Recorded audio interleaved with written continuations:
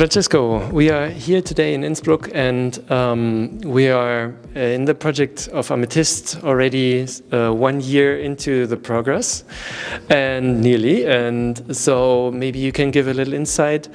It's also about like collecting data and inventories from the regions, but also accompanying the regions with developing the pilot. So maybe you can show us a little bit. There's much more than just collecting data, luckily.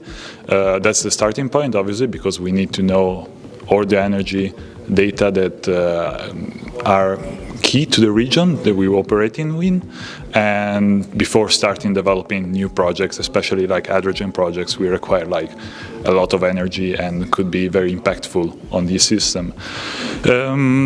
We are trying to set up a unified strategy, like with all the other partners. Knowing the territory is the first point, but then we want to develop a green hydrogen ecosystem, alpine ecosystem, which is structured by, it starts from producing the hydrogen for renewable energy, store it and transport it within the local valley and use it with the goal of decarbonizing one important sector of our valleys and preserve our alpine territory.